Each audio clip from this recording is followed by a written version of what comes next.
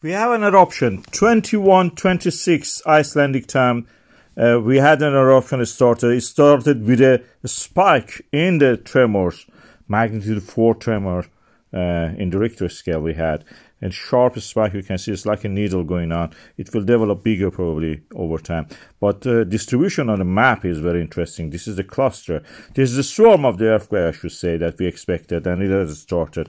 More than 25 million cubic meters of the magma ready to erupt, and this is the moment of the eruption.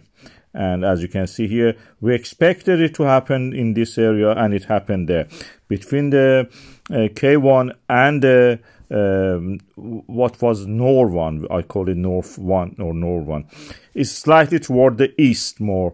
And as you can see here, we have an eruption. It has extended now 3.9 kilometers. The fissure from that point of the start has extended 3.9 kilometers. You can see it from the again from looking toward the east, you could see that, and the length of it you can see as so far is this.